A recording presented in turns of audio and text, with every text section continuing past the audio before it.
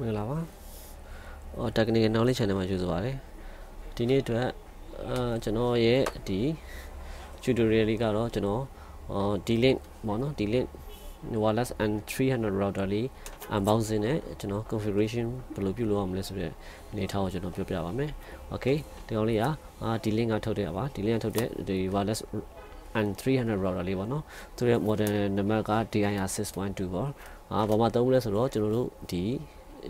small Wi-Fi for the small homes or apartment ဆိုတော့ small office လေးတွေကျွန်တော်တို့ဒီအိမ်သုံးအနေအထားမျိုးမှာကျွန်တော်တို့ဒီ router လေးကိုကျွန်တော်တို့သုံးပြုလို့ရပါတယ်single ကတော့ကျွန်တော်တို့300ပါဒီမှာဆိုလို့ရှိရင်ကျွန်တော်တို့ဒီသူ့ရဲ့ဒီ speed နဲ့ coverage ကတော့300ပါ300 Mbps ပေါ့နော်မကပြော second ပေါ့okay ကျွန်တော်ဒါလေးကိုကျွန်တော်ဖွင့်ကြည့်အောင်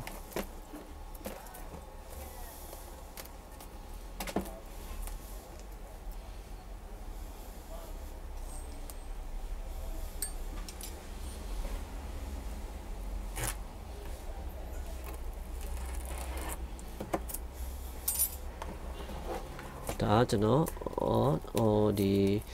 8A မှာအသုံးပြုပေးဖို့အတွက်ကိုကျွန်တော်ဝယ်ထားတာပါ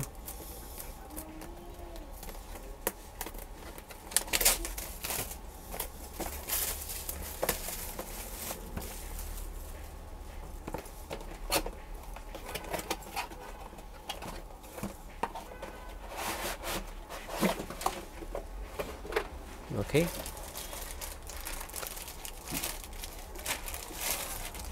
Okay သူထဲမှာဆိုလို့ရှိရင်ကျွန်တော်တို့ဒီ router လေးပါမယ်သူမှာ internal 5 dBi internal နှစ်ချောင်းပါမယ်ပေါ့နော်သူထဲမှာပါတဲ့ဒီ port တွေကတော့ကျွန်တော် internet port တစ် port ပါမယ်ပြီးတော့ဒီ network port ကကျွန်တော်တို့ဒီ LAN port က1ပေါင်း2ပေါင်း3ပေါင်း4ပေါက်ပါမယ် internet port တစ် port ပါမယ်ပြီးရင်ဒီမှာ reset port ပါမယ်ပြီးရင်ဒီမှာ DC adapter အတွက် DC ကောင်းတစ်ကောင်းပါမယ်ပေါ့နော်ဒါပါပဲသူရဲ့ဒီ unboxing လုပ်ထဲမှာပြီးရင်နောက်တစ်ခုကကြတော့သူထဲမှာဒီမှာဒီ cable ကြိုးတကြိုးပါမယ်ပေါ့နော်ဒီ network cable ကြိုးတကြိုးပါမယ် configuration ပြုလုပ်တဲ့ network cable ကြိုးတကြိုးပါမယ်ပြီးရင်ဒီထဲမှာသူရဲ့ adapter ပါမယ် okay adapter ကြတော့ကျွန်တော်တို့ထွဲဖို့0.5 ampere ပေါ့ adapter လေးတစ်လုံးပါမယ်ဒါကျွန်တော်တို့ဒီ wireless ကျွန်တော်တို့ဒီ N300 router လေးဒီထဲမှာဒီဘူးထဲမှာပါတဲ့ကျွန်တော် unboxing ပြုလုပ်ရလို့ရှိရင်ကျွန်တော်တို့ဒီ router လေး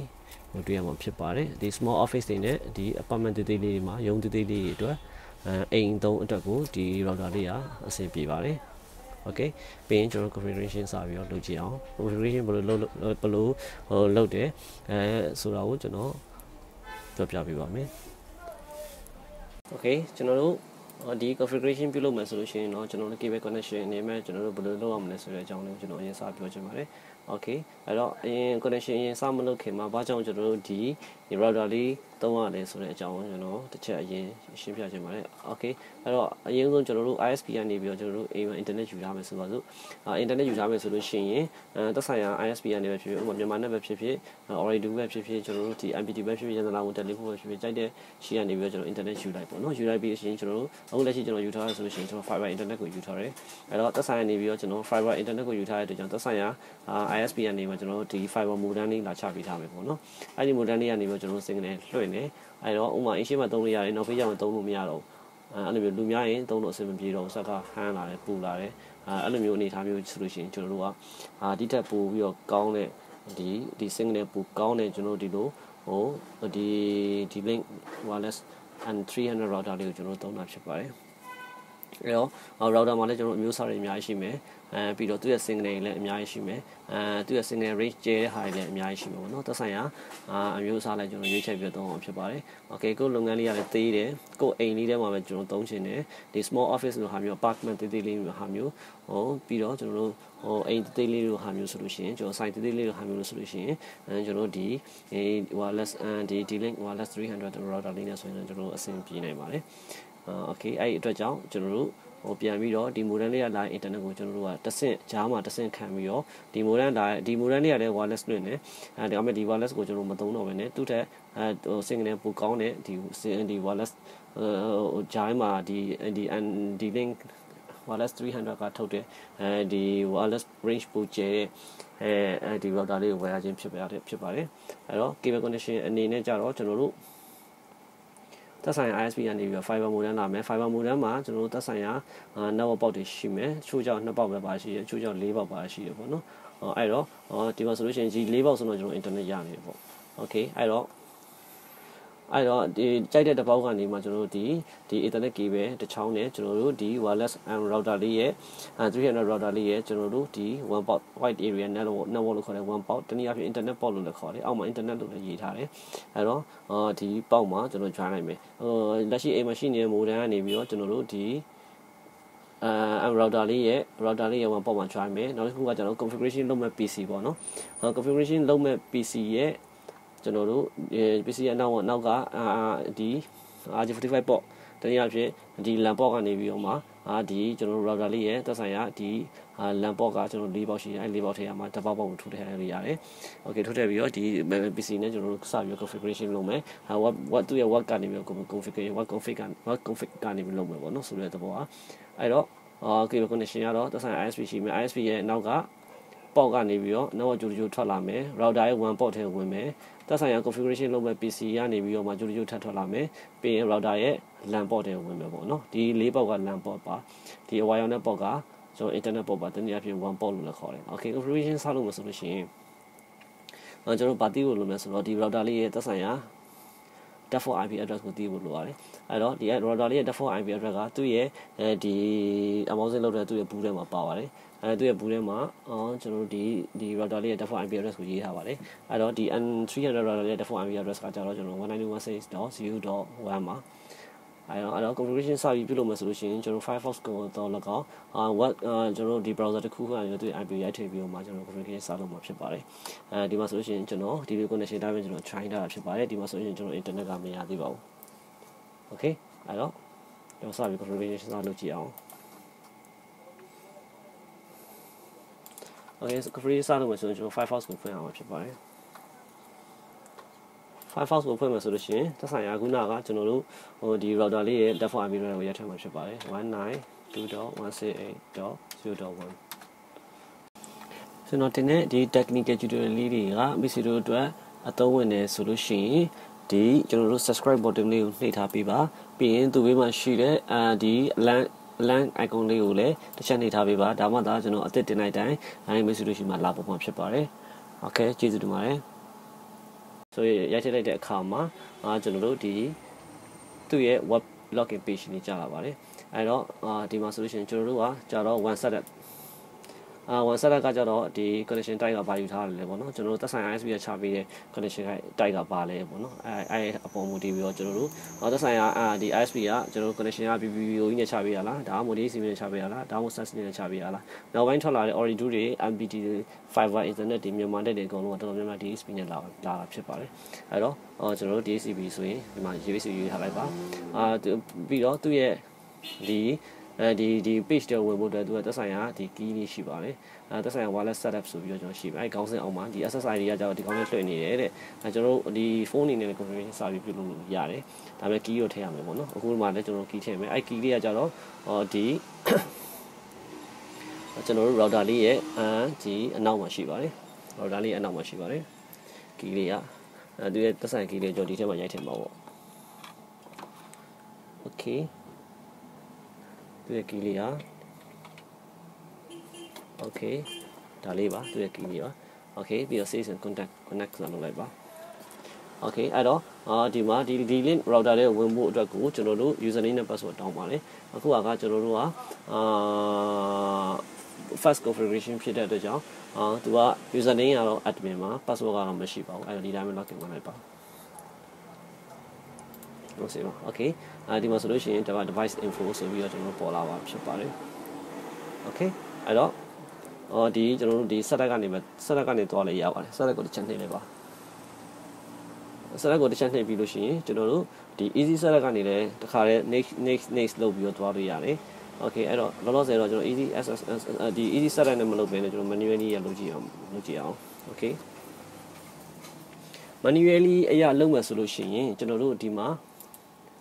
local network ဒီ wizard ထဲကအောက်မှာဒီ setတက်ခဲ့ရ wizard ထဲက local network ဆိုရှိရယ် local network ထဲမှာကျွန်တော်တခုရှင်းပြချင်တာက LAN interface set LAN interface set ဆိုတာကဒီ IP address ဆိုတာဘာလဲဆိုတော့ကျွန်တော်တို့ခုနက router လေးရဲ့ default IP address ပါ router လေးရဲ့ default IP address က 192.168.0.1 ဆိုပြကြရယ်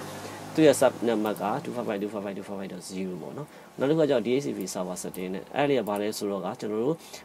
IP pool range ကကျတော့ 192.168.0.2 ကနေပြီးတော့ 192.168.0.254 ပေါ့ဆိုတော့ကဒီ router လေးရဲ့ wireless ကိုလာချိတဲ့သူတိုင်းဟာဒီ 192.168.0.2 ကနေပြီး 192.168.0.25 ကြားမှာချပြီးမှာဖြစ်ပါတယ် IP ကအဲ့လိုသဘောပါ okay ဒါလေးကတော့ဒီ local IP ပေါ့နော်ဒါလေးက DHCP IP ပေါ့ okay ပြီးတော့အခုနောက်တစ်ခုကျတော့ကျွန်တော် internet setup ကိုစပြီး configuration စလုပ်ပါမယ်အဲ့တော့ internet setup ကကျတော့ true လုပ်เสียမလိုဘူးပါ DHCP ဖြစ်တဲ့ကြောင့်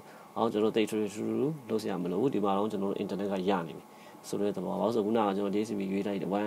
one access time မှာကျွန်တော် DHCP client ဆိုရွေးထားတဲ့အတွက်ကြောင့်ဒီမှာ internet ကရနေပြီဒါဖြစ်တယ်အဲ့တော့ကျွန်တော်တို့ configuration စထပ်လုပ်အောင်မှာကျွန်တော် SSID ပေးမယ် wireless လွှင့်တဲ့အခါမှာဘယ် name နဲ့ပေးမလဲ password ဘာထားမလဲဆိုတဲ့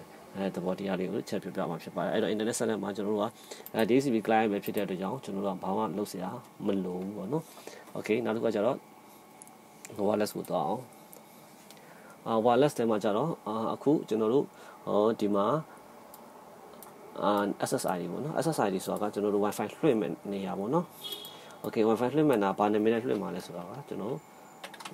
ရှာနိုင်technical နဲ့ကျွန်တော်တို့နာမည်လွှင့်နိုင်မယ်သူ့ရဲ့ mode ကဘာနဲ့သွားမှာလဲဆိုတော့ကျွန်တော်တို့ 802.11 BGN နဲ့ပဲသွားမှာဖြစ်ပါတယ်ဟောတူမှာပြီးတော့ကျွန်တော် security option ရ WPA2 PSK ဒါနဲ့ပဲသုံးတာများပါတယ်okay face key ကface check key ကဘာထည့်မလဲဆိုတော့ကျွန်တော်တို့ဒီ technical ကိုလာပြီးတော့ချိန်လို့ရှိရင်ကျွန်တော်တို့ဝင်ရမယ် password ပါ okay အဲ့တော့ technical 1 2 3 4 5ဆိုပြီးတော့ကျွန်တော်ပေးပြီးတော့ apply လုပ်လိုက်ပါ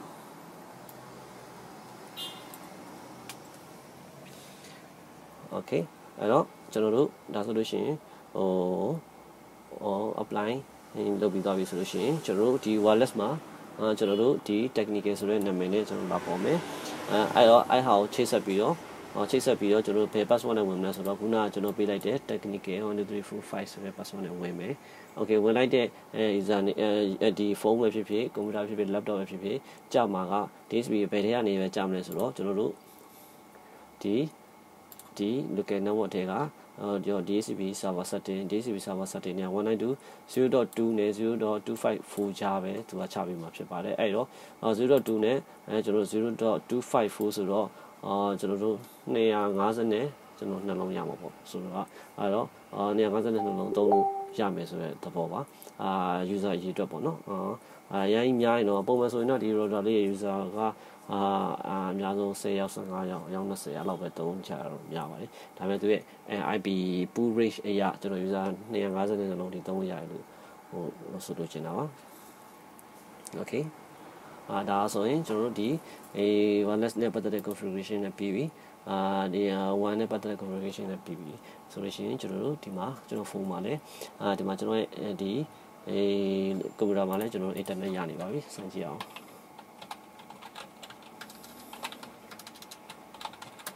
ဆိုတော့ကျွန်တော်ကွန်ပျူတာမှာလည်း internet ရနေပြီ okay ကျွန်တော်ဖုန်းမှာလည်းတစ်ချက်လောက်စမ်းကြည့်အောင် okay အဲ့တော့ကျွန်တော်ဖုန်းရဲ့ဒီwireless ကိုဒီ Wi-Fi နဲ့မှာကြည့်အောင် okay Wi-Fi နဲ့မှာဆိုလို့ရှိရင်ဒီမှာ technical ဆိုပြီးတော့ကျွန်တော်လာပေါ်နေပါချိတ်ဆက်ကြည့်အောင်ခုနကကျွန်တော်တို့pressure key လေးထည့်ပြအောင်ဖြစ်ပါတယ် T ကအကြည့်ပါ T E C H N I C A N 1 2 3 4 5ဆိုပြီးတော့ကျွန်တော် join လုပ်ပြလိုက်ပါအဲဆိုလို့ရှိရင်ကျွန်တော်တို့လွှင့်ထားတဲ့ဒီ wireless technical ဆိုတဲ့ SSID လေးနဲ့device name လေးနဲ့ကျွန်တော်တို့ဒီခုန pressure key ပေါ့နော် network ဒီ password ပေါ့နော်ဆိုလို့ပြောရမယ်ဆိုရင် password ကိုချိန်ဆက်ပြီးတော့ကျွန်တော်ဝင်သုံးလိုက်တာပါအဲ့တော့ကျွန်တော်ကြည့်အောင်အဲ့တော့ IP ကဘယ်လောက်နဲ့ချပေးဆိုတော့ဒီ 192.0.3 နဲ့ချပေးတာပါဘာလို့ဆိုတော့ 0.2 နဲ့ 25တူကြမှာဆိုတော့လေကျွန်တော် 0.3 နဲ့ကျွန်တော်ချပေးပါနောက်တစ်ယောက်ဆိုလို့ရှိရင် 0.4 နဲ့ချပေးမယ်နောက်တစ်ယောက်ထပ်ချိန်မယ်ဆိုရင် 0.5 နဲ့ချပေးမယ်ပေါ့တော့သူကတော့ auto assign ချပေးမှာဖြစ်ပါတယ်အဲ့တော့ဒီမှာဆိုလို့ရှိရင်လည်းကျွန်တော်တို့ internet ကကျွန်တော်တို့ကရနေပြီဖြစ်ပါတယ်